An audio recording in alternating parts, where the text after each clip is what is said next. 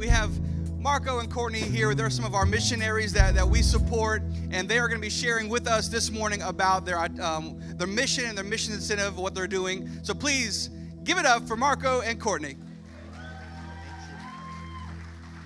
Hey, before we share about who we are and what God has called us to do, we want to pray for your pastor. Can we do that? Can you join me? I know he's not here, but I know he's watching. And I think it would be appropriate that we pray for the man and woman of God that leads this beautiful congregation.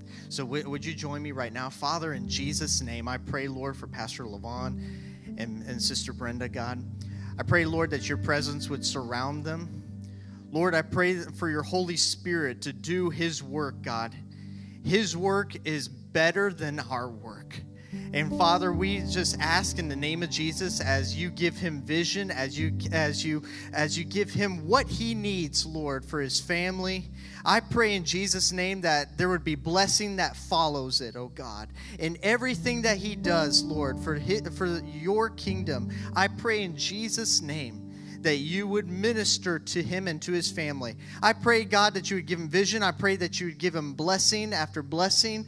And Lord, I pray in Jesus' name for his mom right now. And I pray, Lord, for healing over his mom. God, I thank you for all that you're doing at Evangel Church. And God, we give you glory and we give you honor. In Jesus' name we pray. If you love your pastor, would you put your hands together for him and show him how much you love him? Thank you. Thank you. Well, hey, we're the Mahar family. I'm Courtney, and this is Marco. And I think we've got a picture of our little girl, Juliana. She is hanging out with some of your babies in the nursery this morning. So after the service, come by, greet her. She's a little shy, but we'll still try to work on saying hi anyways. But we have been youth pastors in Tallahassee for the last 7 years. I grew up originally in Central Florida in the Winter Haven, Lakeland area, and my husband grew up as a missionary kid overseas on the continent of Africa in Cameroon and Botswana. Both separately and together, we have a huge heart for missions. And at first we were a little bit resistant because, you want to plant roots somewhere and you want to have a family and you want to have a house and you have this idea of what you want your life to look like. But if it's your idea and it's your plan, it's not God's plan. And so we had to allow the Lord to kind of mess up our lives a little bit and be okay with that. And he called us both separately and together as a family to go to the country of Hungary. So we're going to be working at an international church called Riverside Church Budapest. There's 3% evangelical Christians in Hungary. That's the statistic. So imagine this. Think about you and 99 of your closest friends, your family, your co-workers, people that you see on a regular basis, and only 3 of you out of that group of 100 believe in Jesus, you know him, you profess your faith, you go to church, you've been baptized. Just imagine that. That can look like a very scary and dark place to be, and to be very lonely. But with that 3%, we're believing that it's going to go to 5% and then to 7%, and it's going to keep growing. Because at this church, there are people, and Marco will share a little bit more, but they're seeing an average of about 250 people every single Sunday. They've gone to 2 services because they need to make room to bring more people in. There's people from all over the world that are coming to Budapest for in search of a better life, for education, whatever the reason may be, but they're finding Jesus too. And I want to share their mission statement with you, and that's this: where we share Christ, serve others, and change the world. We share Christ, serve others, and change the world. That's their mission statement, and now that's going to be our mission statement. But Evangel, that's your mission statement too, because if he hasn't asked you to go, then he's asked you to stay, and for you to be a light in your world, to share Christ with somebody, because I bet there's at least one person in Jackson County that doesn't know Jesus. And you could be the one to share that with them and to help give them a new life in Jesus' name. So as my wife had said, this church, 30 nations are represented in this congregation. 30 nations, places like the Middle East, people from the Middle East, people in Asia, Buddha-driven Asia, are coming to Europe to find a better life, to get an education, but they're also finding Jesus through the ministries of Riverside Church. And so we have that opportunity. I love this, though. After 8 years of full-time ministry, youth ministry, and 7 of those years were in Tallahassee, this church, 80% of this congregation is under the age of 50. They're all young people. They're the next generation that God is raising up. And that's our heart, church. That's our heart, is the next generation, so that they may tell their friends, their family about Jesus. And so this is where God has called us to. And so what we would ask of you, our church family, because I know that this, when you support missions and when you support your missionaries, you become a part of the family. You become a part of our family. We pray for you on a regular basis. I want you to know that through Hurricane Michael, and even before we were missionaries, we were praying for you. We were praying for you. We were praying for you guys just several weeks ago when the tornadoes came through. Our hearts are with you, Evangel. Our hearts are with you, and we want you to know that we value your prayers more than your giving. Can I say that? We value your prayers more than your giving. And the reason why I say that is because this is coming from a missionary kid. There have been times in my life when the enemy was knocking at our door, and God woke up a saint at 3 a.m. back here at home, and put our family's picture on their heart and on their mind. They woke up and began to pray. And because of those prayers, the enemy was not able to come in. That's why I say we value your prayers more than your giving. It's for protection, but not only for protection, but for sustainability to happen on the field. So thank you for joining us. Thank you for giving, and thank you for your prayers. God bless you, Evangel Church. Thank you so much.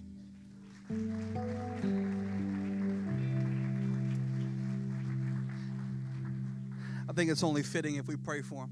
Amen. Would you stretch your hand out this way? Father, we thank you so much for the calling of Marco and Courtney.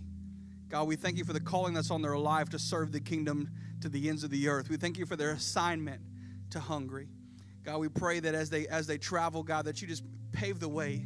God, that you open up doors that no one else can open, Father. We are just trusting you in that, Father. We're trusting it, Father, as they continue to serve and grow, God, that the mission, the life-changing gospel of Jesus Christ just flow out of their hearts, out of their minds, God, the way they serve, the way they love, that people see there's a difference. Let light go with them, God. Let there be a noticeable difference. Father, for their family, I pray just protection over them and Juliana. Father, just keep them together, God. I pray that you thwart the enemy's plans, that nothing that comes against them will prosper. The gates of hell will not stop the movement in the kingdom of God. We thank you for it and praise you for it in Jesus' name. And everybody said, amen, amen. We love you guys. Thank y'all so much. Thank y'all very much. Make sure and see them out in the foyer. Let them know that you love them and praying for them. What they do is commendable. It's very admirable. And to be able to do that, that is a high calling. And I thank you so much for that. I love that Evangel Church has some awesome missionaries that are saying, here am I. Send me. I'm ready. I'll do it. And that's an amazing heart. And that's an amazing calling. Amen.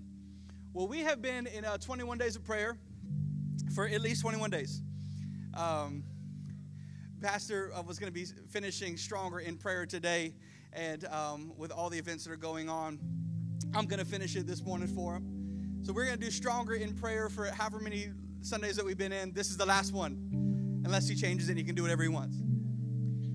But I want to talk about prayer. How many of you enjoyed 21 days of prayer? How many of you enjoyed 6 a.m.? I didn't think so. Don't you dare lie. This is the house of God. Don't you do that.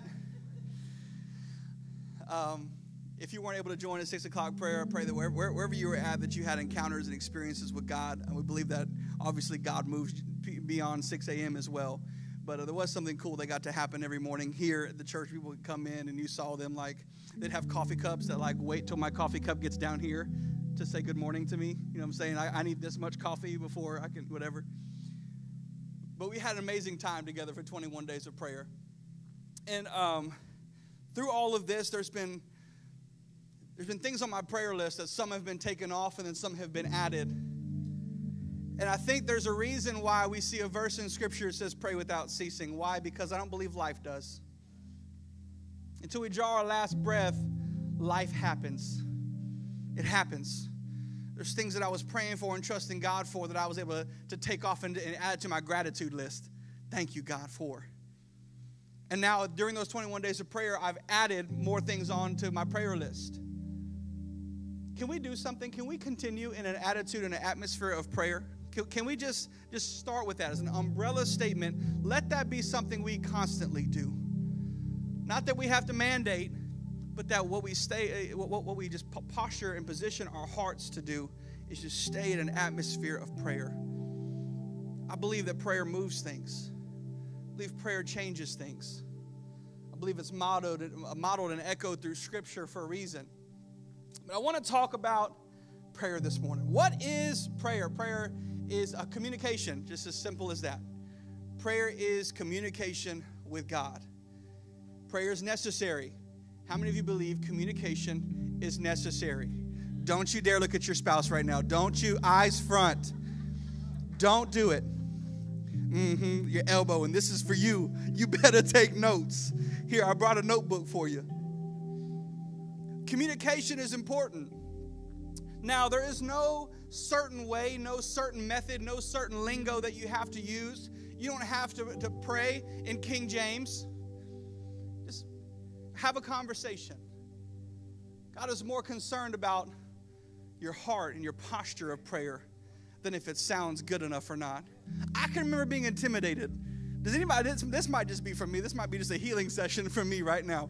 But anybody ever felt like intimidated to pray in front of a group of people?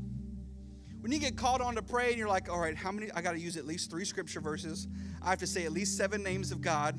And then like, who needs prayer? And then like 50 people raise their hand. You're like, I have to remember 50 people's prayer requests? Like, I'm going to need a divine intervention of the Holy Spirit to help me with this.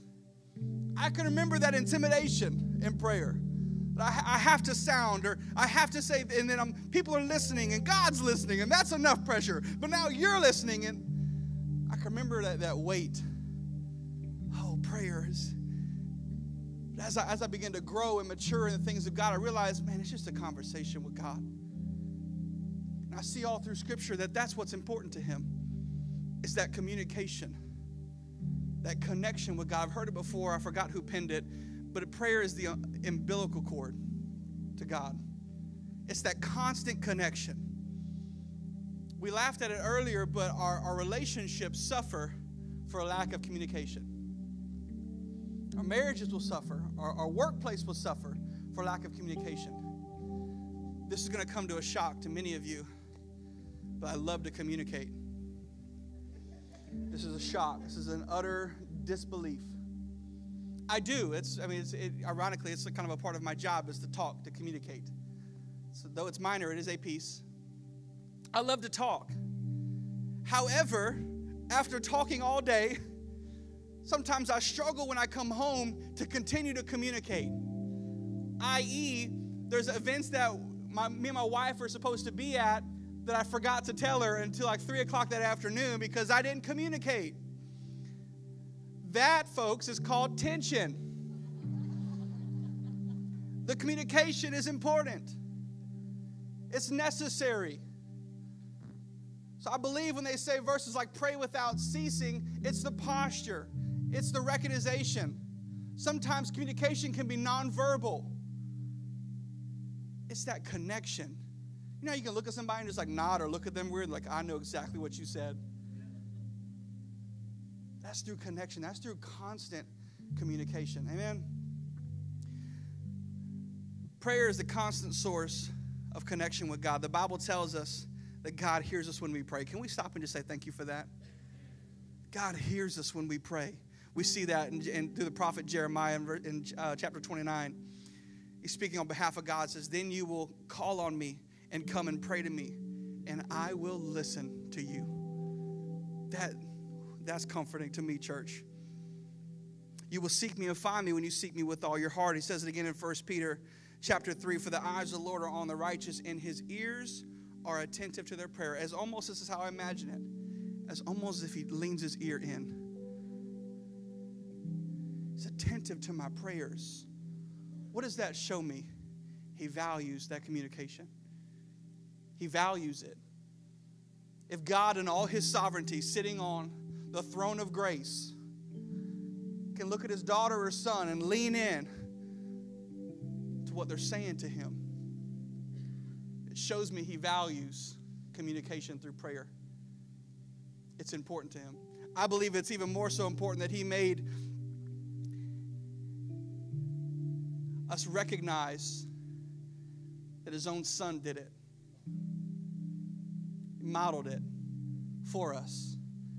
Not because he had to, but for our benefit. Look at this. You see it in Luke chapter 5. But Jesus would often slip away to the wilderness to pray.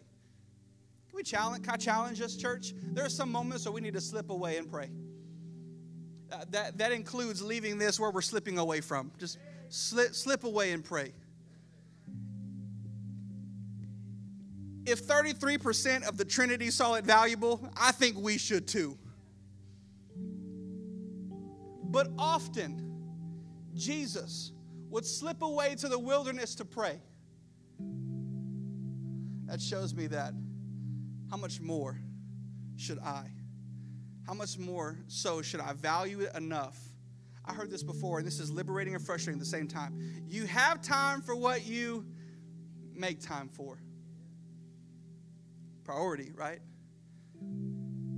Is prayer a priority in our life? Today, for the next few moments, I want to go through the Lord's Prayer. Many of you have heard it. Many of you might not have. But I want to kind of dissect the Lord's Prayer and see it's something that Jesus is praying, right? He says, this then is how you should pray. The disciples are saying, well, then teach us. How should we pray? And he begins to model it for us. So Matthew chapter 6, if you have your Bibles this morning, you can turn with me, whether they glow or show, either way. Matthew chapter 6, starting in verse 9. Says this then is how you should pray. Our Father in heaven, hallowed be your name. Your kingdom come, your will be done on earth as it is in heaven. Give us today our daily bread and forgive us our debts as we have also forgiven our debtors. And lead us not into temptation, but deliver us from the evil one. Would you pray? Father, we love you. Thank you so much for your goodness and your faithfulness. God, thank you for your word that's alive and it's active. God, I pray as your word goes forth today, God, it just become just a vessel of life change. God, speak to hearts and lives and spirits this morning. Lift up the head of the weary this morning. Comfort those who are mourning or sad or going through life. Father, I pray all this in your heavenly name. Everybody said, amen. There's a couple of things I want to glean from the Lord's Prayer. Number one, if you're taking notes, if you are notes-oriented and you have to have them in a list, number one, know who you are praying to. Our Father in heaven. Prayer is a conversation with God. Okay, we've started that baseline foundational. It's a conversation with God. And every conversation just about begins with addressing to whom you are speaking to. Jesus begins with our Father in heaven. He focuses on a distinct person. He recognizes to whom he's talking to. There's a lot of times that we start in prayer, we say God or Jesus or Holy Spirit. What are we doing? We are calling attention to who we're praying to. Our Father in heaven. We share the same right to call God Father as Jesus does. Isn't that comforting? We share the same right that we can look to him and say, Father, I need you. I love this part. Even if the word Father is distorted for you from an earthly perspective, I pray that you find and encounter the Heavenly Father. I'm sorry if you didn't have a good picture of what Father looks like. I'm sorry. I pray that doesn't distract or deter you from knowing your Heavenly Father on that level. That is someone that you can go to. Our Father in heaven. God is in three distinct persons, Father and Son and Holy Spirit, and can be called upon. Jesus adds the position of God, our Father in heaven. He speaks of God who resides in heaven and sits with sovereignty. Woo! Thank you. Thank you for that. That the one who has earth as his footstool can still lean his ear to my prayer. And sometimes when it don't make sense, Jesus goes ahead and leans in and says, this is what he's saying. He's interceding on my behalf. I've heard this before. God, I got this. Man, that means something to me. Our Father in heaven. What I'm calling to the person of God, but I'm also looking at the position of God. I'm putting him in his proper place of sovereignty. God in heaven. Thank you for just who you are in all of your majesty. We recognize the position of God. Number one, know to whom you are praying. Our Father in heaven. Number two, lead with praise. Lead with praise. Hallowed be your name. Our heartfelt admiration is a great conversation starter, even in earthly conversations. It's a good way to do it. It's a good way to start.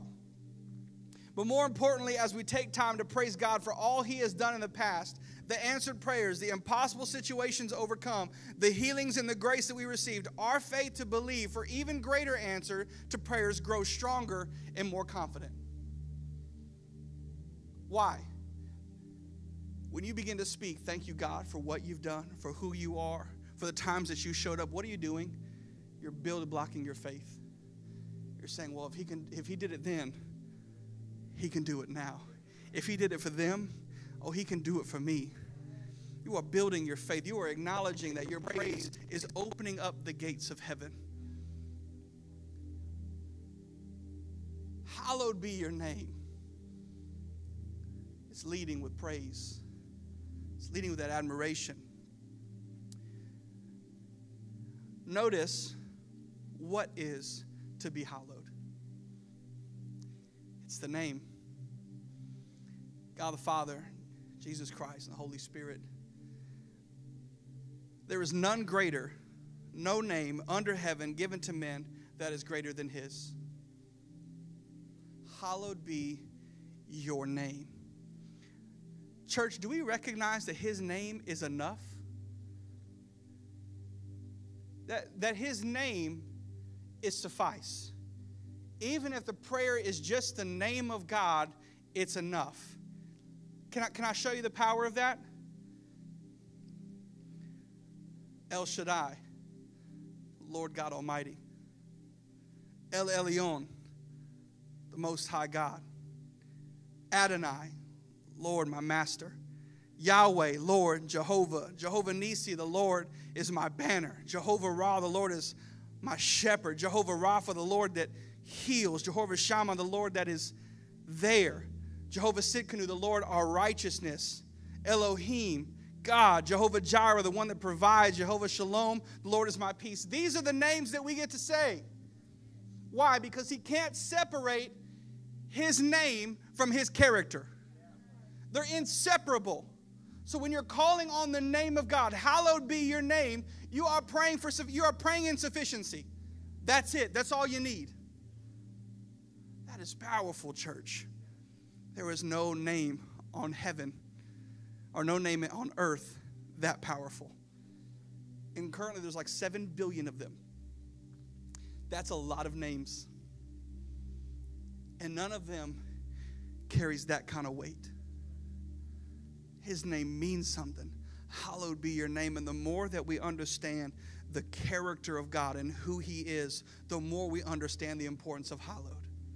Holy is your name, God. Worthy are you of our praise, of our worship. God, before I even ask you of anything, you need to know how much I just love who you are and what you've already done for my life. If you don't do another thing, what you've done is already enough. That's understanding, hallowed be your name. There's sufficiency to his name. It carries some weight. Number 2, lead with praise. Number 3, pray for God's will. Your kingdom come, your will be done on earth as it is in heaven. The Lord's Prayer is not the only place where Jesus role modeled a heart of obedience and submission to the will of God over his own desires and needs. Can I remind you of the Garden of Gethsemane, where hours before the crucifixion happened in Jesus' life, he tells his disciples, hey, can you pray? Can you go and pray? Because I'm going to go talk to God. And he has a conversation with him. And this is where I am extremely thankful for Scripture, because I get to see the vulnerability of my Savior.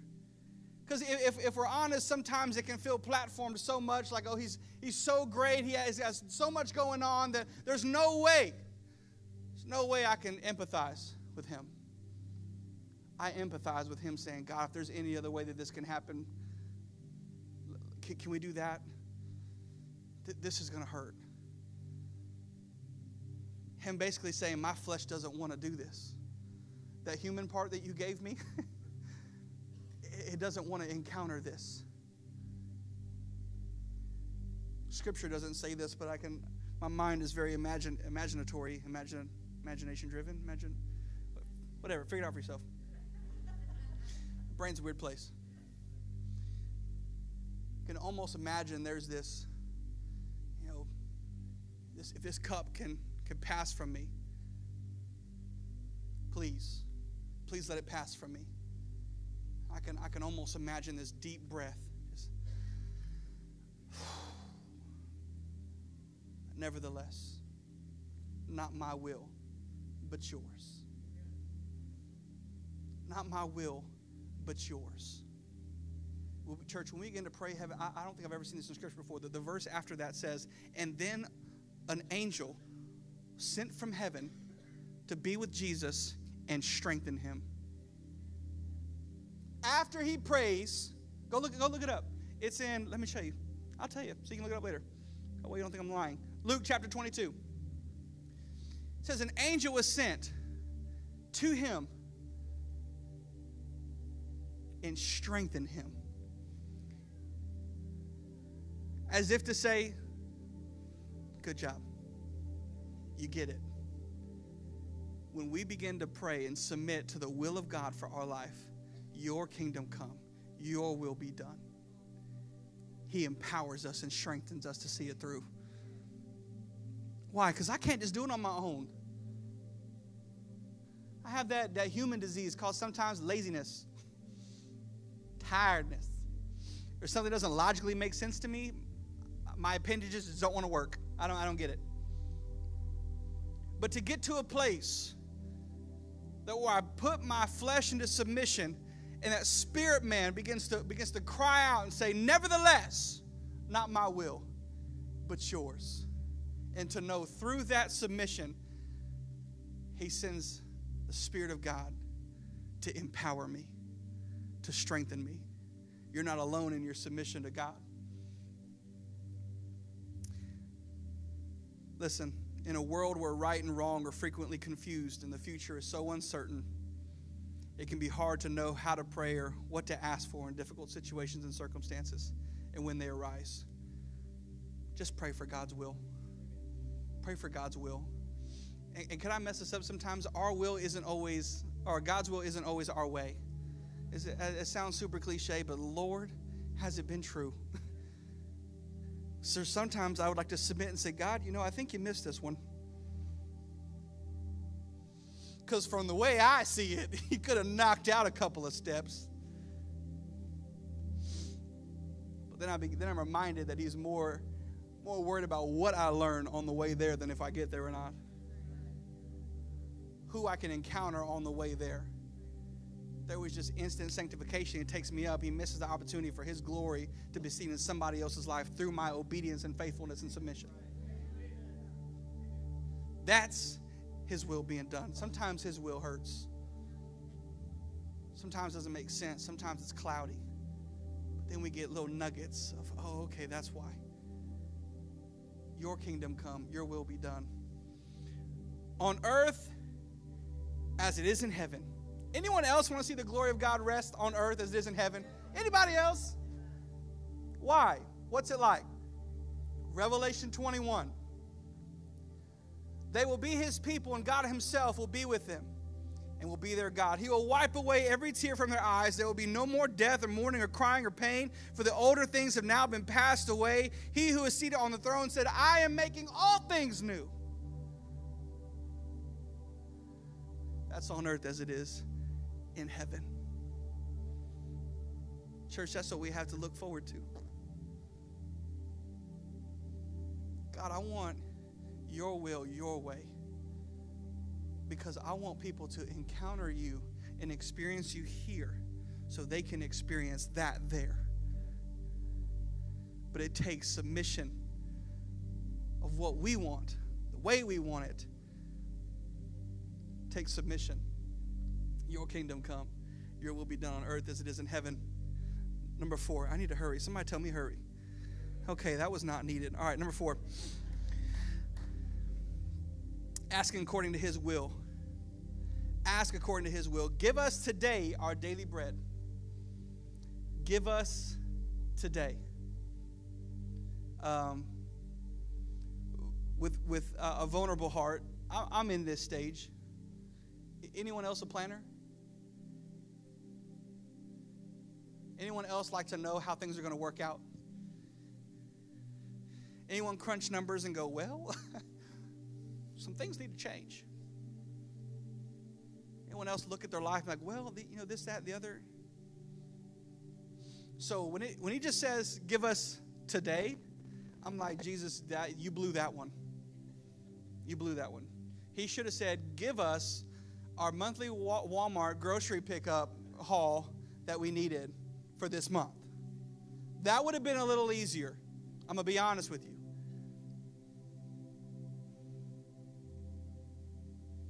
Now experiencing life, I'm understanding the value of why he said, give us today our daily bread. You know what that keeps me? Dependent. Oh, man, it keeps me dependent. There's a lot of times we feel like we can manipulate our life the way that we want it to be. Let us never forget all gifts come from him. Now, what you do with that gift, you'll answer for it. If your gift is bigger than somebody else's gift, there's a reason for that. And it's not just you're smarter or greater. Much is given, much is required. What are you doing with that gift? Some who go in that day-to-day, give us today my daily bread, have so much greater dependence on the power and the majesty of God than someone who's able to say, for the next 50 years, I don't need to work.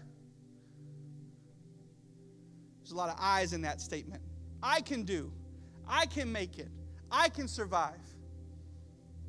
Rather than the posture of, God, give me what I need for today. Give me just enough that I got it. And then, you know what? I can give some to somebody else too. Give us today our daily bread. In Jesus' time, bread was a staple, one of the most basic needs of life. Saw another, like Matthew chapter 4, it says, man does not live on bread alone, but every word that comes from the mouth of God. I think he's showing something as basic as bread that he'll provide.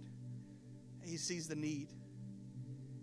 And our God is faithful enough to provide. But we often hesitate, don't we, to bother God with the little things that we need. I don't want to bother him over this. I'll wait till something bigger happens. Then something bigger happens, and we try to do it ourselves. And we lose that. God, give us today our daily bread. God, help me look to you. Help me not look to my own resources, my own understanding, but I want to trust and acknowledge that you have it under control. Give me today my daily bread. Ask according to his will. Give us today our daily bread. Number 5, repent and forgive. And forgive our debts as we have forgiven our debtors. Church, our heart needs to stay bent towards repentance. Man, God can do a lot with true repentance. Not more than just an I'm sorry. I'm talking repentance. Biblically, to turn your back away from, to turn towards something else. That's repentance. Now, I'm all for the apology culture. People need to hear you say I'm sorry. There needs to be an accountability for your actions. But repentance is more so than just out of the mouth. It's through the heart. The place is different. It's not just from mind to mouth. It's from heart to mouth. The place where that comes, repentance. God, I'm sorry. Cover me with your grace. That's not just a mind thing. That should be a heart thing. It's completely choosing something or someone else. Repentance should be postured from our knowledge of what Jesus did on the cross. Out of that knowledge of what Jesus did on the cross spurs our repentance. Why? I don't want to take what he did on the cross for granted. It means something to me. It's more than just shown as a symbol. It's a reminder of his goodness, a sacrifice that he didn't even deserve. Repentance. This one's a little easier, right? If we understand the power of Jesus in our life and we understand that's great. This next one sometimes can be a bit of a struggle. Forgive, right? We're kind of down with the repentance part. Like, yeah, God, I need you. Help me, Lord. Help me, Lord. Thank you, Jesus. But them, whatever you want to do. Forgiveness. Out of our forgiveness received, forgive others. Those two things are married together. Out of that recognition of what Jesus did on the cross, the forgiveness and grace given to me should flow to other people forgiveness.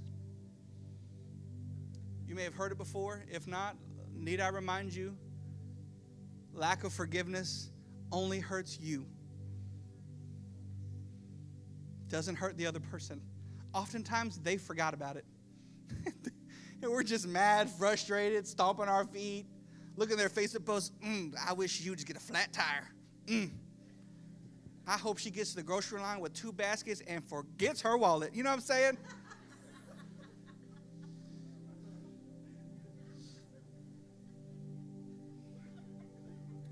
I don't know where that came from. I'm going to be honest.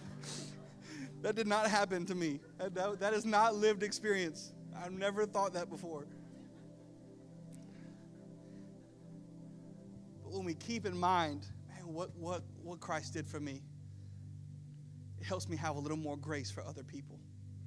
Because I don't want unforgiveness in my heart. Why? Because it never stops with just unforgiveness. That plants a seed. I start reaping bitterness. I start reaping resentment. Start harvesting hatred.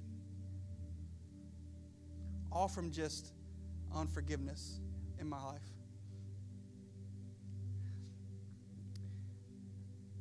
Repent and forgive.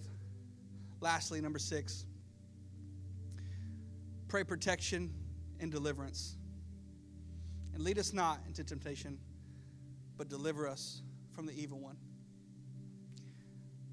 My mind, I was looking at this, I'm like, okay, Jesus, now you're just showing off. Right? That's easy for you to say. And lead us not into temptation, but deliver us from evil, says Jesus. How hard was that for you? Right? My temptations are just greater than your temptations, Jesus. You just don't understand. Right? He was fully God, but also fully man. He didn't just bounce off temptations with a divine force field. He experienced them. shows us that in Hebrews chapter 4. For we do not have a high priest who is unable to empathize with our weaknesses, but we have one who has been tempted in every way just as we are, yet he did not sin. Again, thankful for the humanity of Jesus. It gives me hope. So for him to say, lead us not into temptation, now I can say, all right, God, if your son prayed it, so can I. Can I challenge us with leading us not in temptation is often leading us to him, right? If we're steering our ship towards God, oftentimes we start passing by temptation more and more.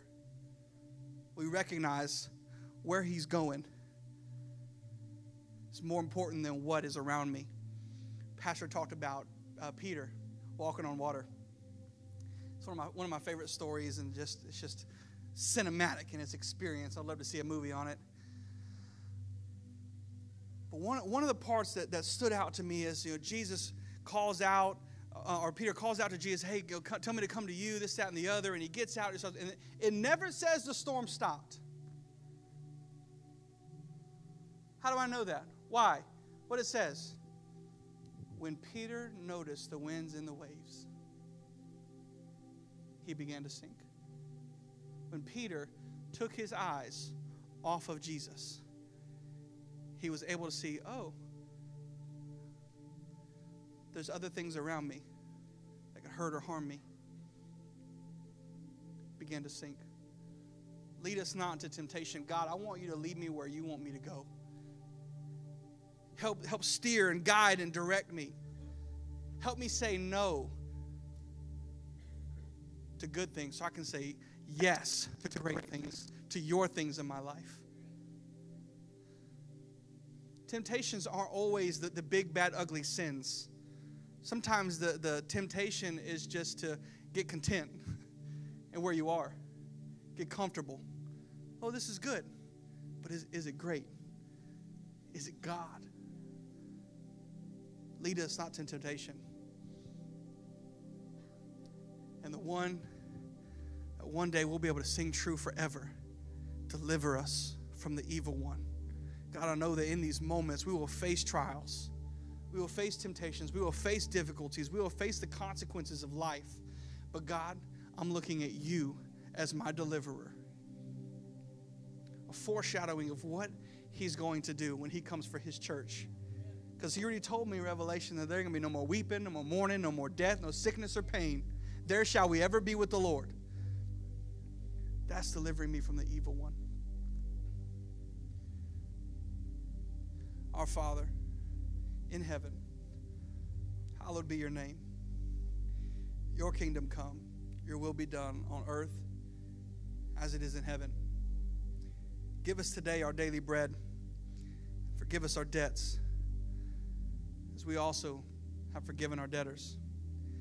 Lead us not into temptation, but deliver us from the evil one. Would you stand with me?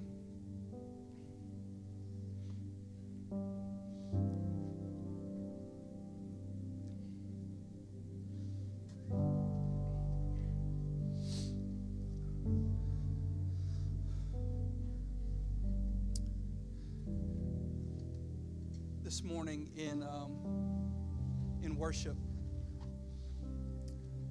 I felt that there was heaviness in the room. There's heaviness in the room. Not in a bad way, not as if we were hindering worship. We're not hindering the move of God. But I feel like there might be more in this room that need to take the moment and release whatever you have to him. And I want to be accountable enough to him to give us that opportunity. The band's going to play something really, really quick just to make an opportunity. I feel like in this room, if you were walking with heaviness this morning, it's on your mind. It's now on your heart. Now it's out of your lips. Now others are dealing with it as well. Whatever the heaviness is this morning, I challenge you give it to him in prayer. Offer it to him in praise. This might be your moment where it's just hallowed be your name. God, I don't have adequate words. I don't have adequate prayers. But I have something on my heart or my life that I need to give to you.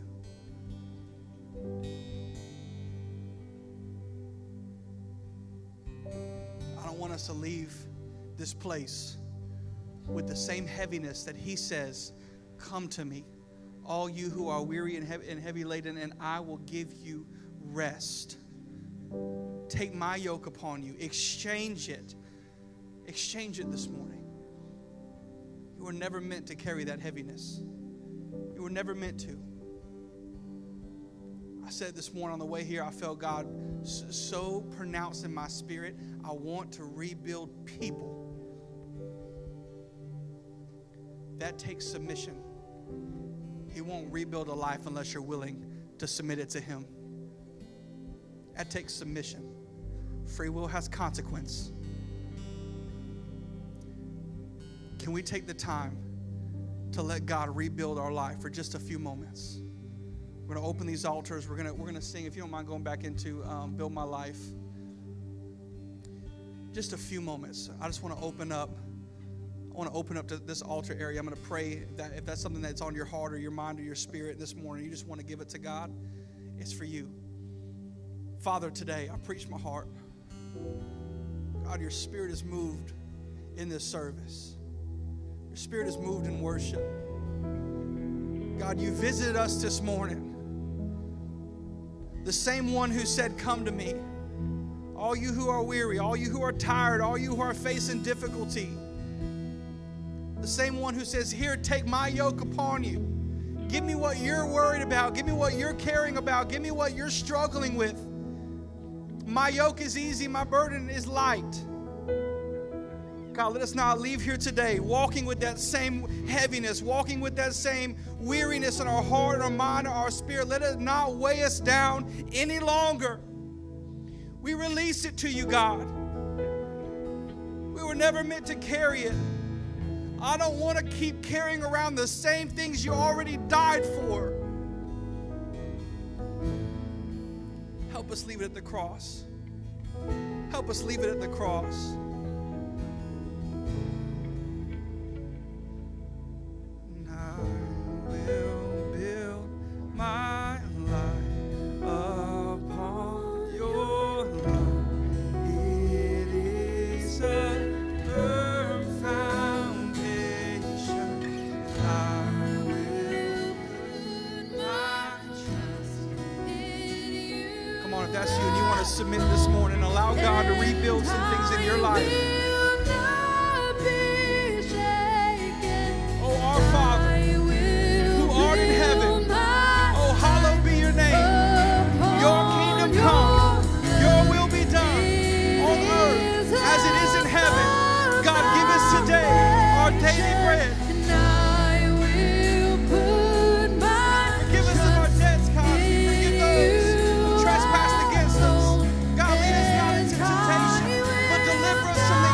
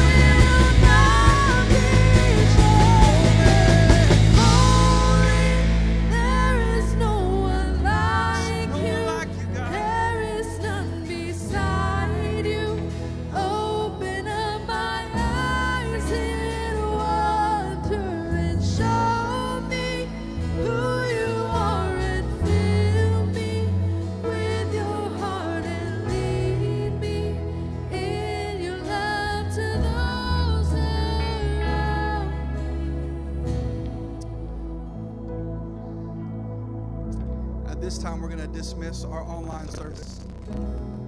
We love you. Thank you so much for joining us. Thank you so much for coming to Evangel this morning via online. We love you.